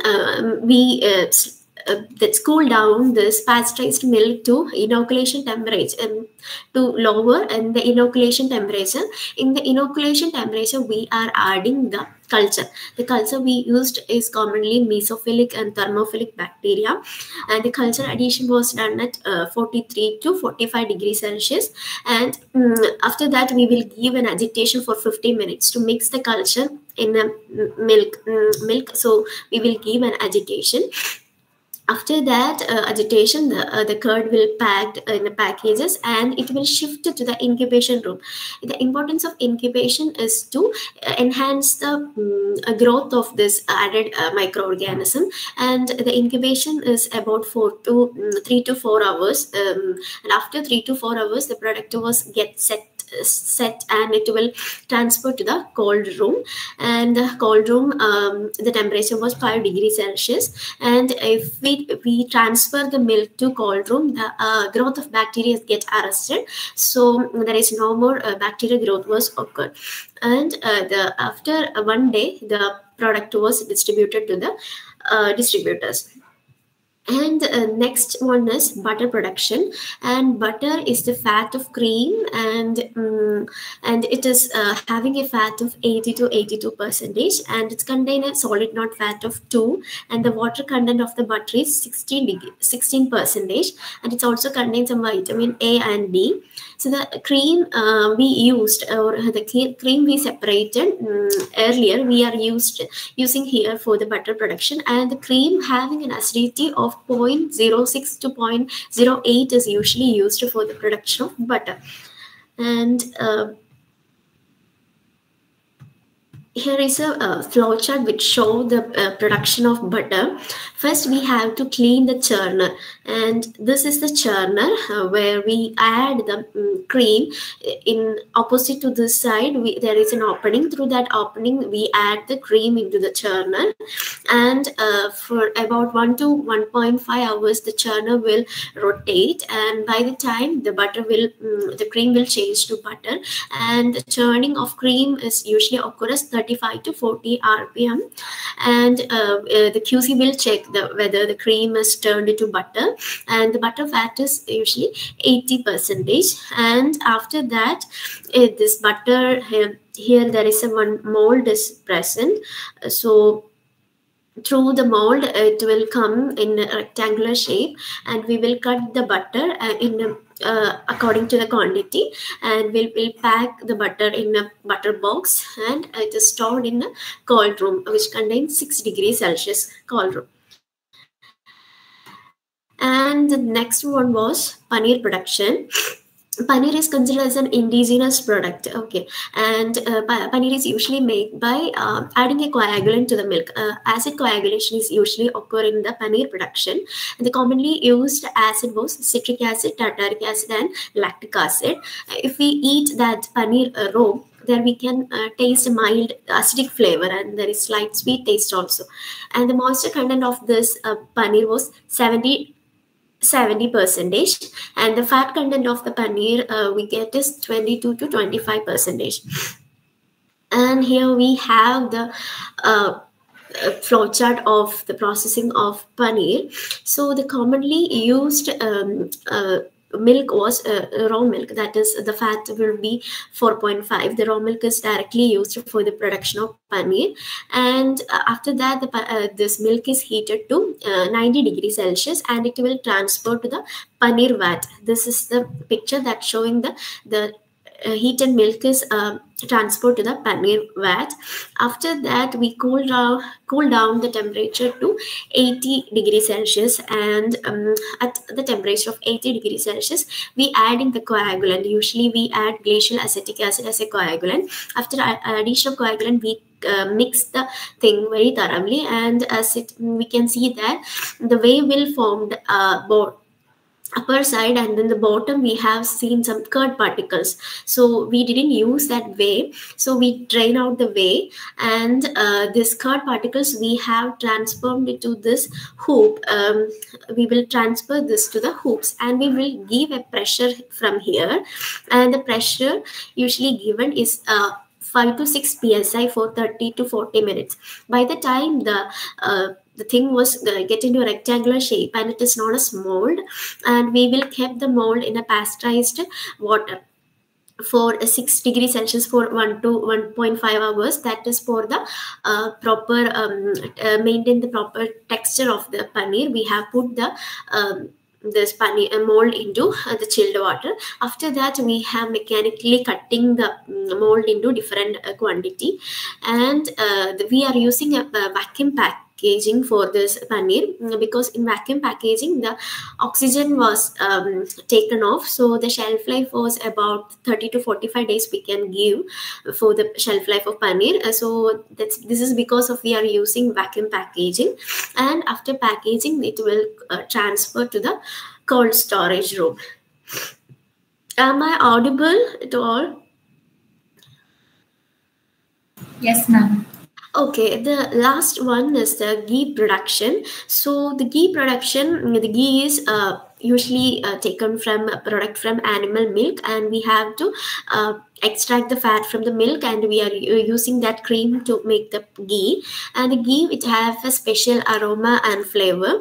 If the fermentation of the cream was done, the aroma and flavor will be more. So we are usually used a fermented cream, and the moisture content of this ghee should be 0.3. If it is get increased, it will get rancid very fast, and the free fatty acid is 1.4.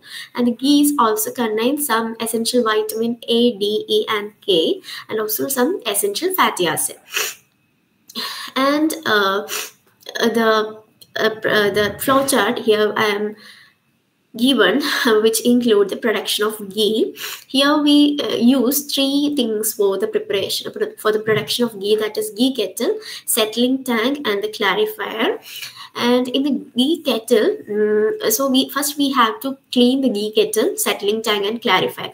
So when we the quality person assure that it is properly cleaned, we are adding the cream into this settling tank, ghee kettle, and we will giving a heat of 115 to 118 degrees Celsius for the making of ghee. After reaching this temperature, the quality persons will check whether the flavor is good or not, and after that we will transfer this ghee to the settling tank, and here the temperature is reduced to 60 degrees Celsius. And then after from the settling tank, we are transferred this ghee to the clarifier. In order to clarify the ghee, that means some sediments are there, no? We have to separate it out, and we will pack the pure ghee in a sealing jar. We have to collecting and filling and sealing the jar. If the jar is not properly sealed, it will leads to the rancidity of the product. So the sealing is proper, and the ghee is not stored in a cold room temperature. It is always kept in a 21 degrees Celsius, or either in a room temperature we are keeping. It's very important that the temperature of the keeping temperature of the product is also very important. If it is not properly kept in a standard temperature, it will lead to the spoilage of the product. And here I am including the packaging of milk and milk products. Here the packing machine of milk.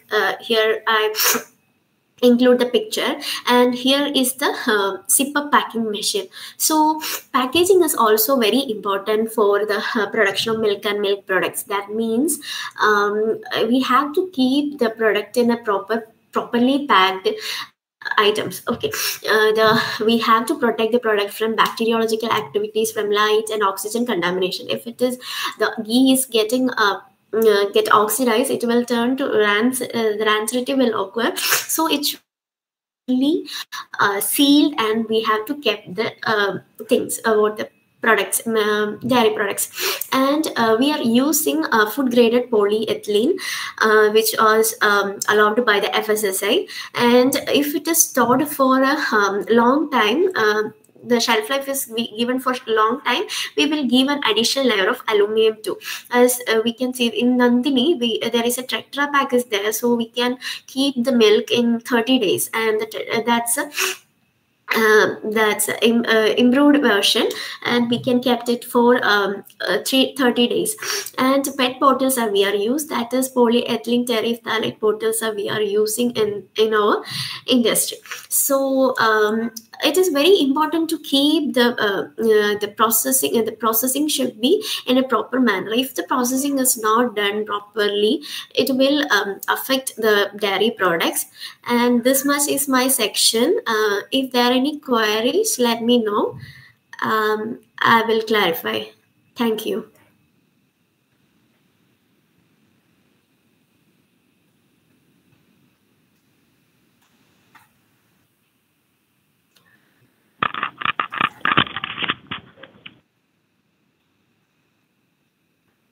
Hello, am I audible? Yes, miss. Yeah, okay. You can ask, if you have doubts, you can ask, either you can leave. Or Thank you, ma'am. Ma'am, there is an interactive section. Students will ask you some questions related to the topic. Okay.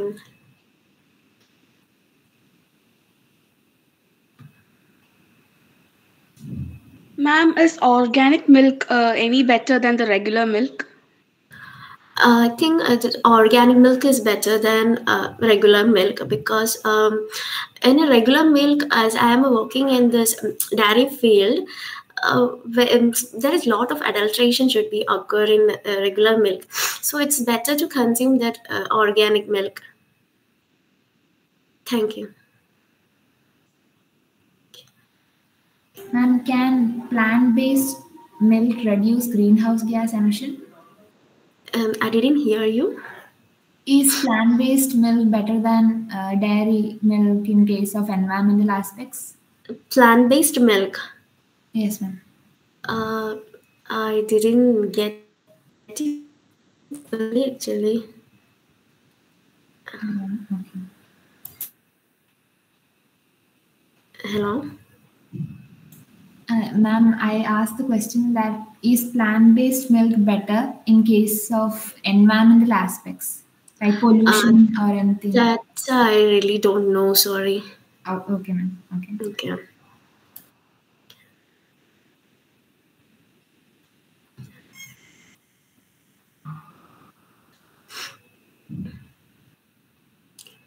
Ma'am, is it better to buy raw milk and boil, or to buy packed pasteurized milk?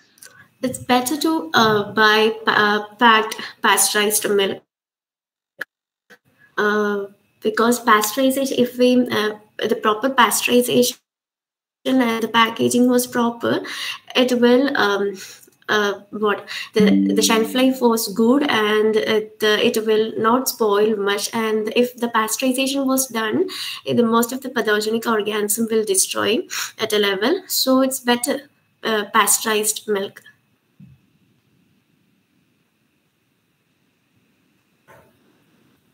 Good afternoon, Miss. What measures are taken to ensure dairy products?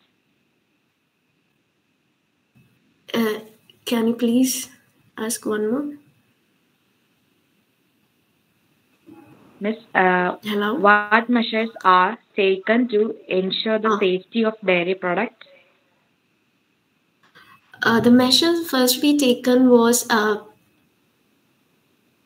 course, the personal hygiene and the proper cleaning of the utensils and the storage, the silo that we kept the milk. And of course, the pasteurization is one of the important procedure to keep the safety of the quality of the milk. Thank you. Thank you, Miss. Okay.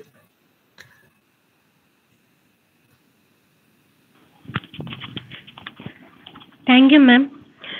Requesting Ria Shibu of First DC Food Science and Quality Control to propose the vote of thanks. Good afternoon. On behalf of the Department of Food Science and Quality Control, it is my privilege to thank you all for attending the webinar titled Dairy Products and Processing as a part of the Dr. Verghese Kurien Lecture Series 2. Gratitude is extended to our resource person, Ms. Veena Swathy, Quality Assurance Officer, Inkal Ventures Private Limited, KINFRA Park, Elamannoor, Research Associate, Pushpagiri Research Center, Thiruvalla. A lot of information regarding the advances in dairy technology has been provided to us today in the lecture series commemorating the memory of Dr. Verghese Kurien. Thank you, sir. Heartfelt gratitude is extended to Assistant Professor Anju Anecharian, our teachers, Assistant Professor Ritu Susan Babu, Assistant Professor Reenu Simanu, Assistant Professor Steffi Sosha Thomas for assisting in the conduct of this lecture series. I would also like to thank all my dear friends and students and teachers from various institutions who have made an effort to attend this webinar today. Special mention of gratitude is extended to the students of the Food Science Department of our college for the various roles donned in making this webinar a grand success. Last but not the least, your feedback is valuable to us to ensure improvements in future webinar conducted by the department. Thank you, one and all.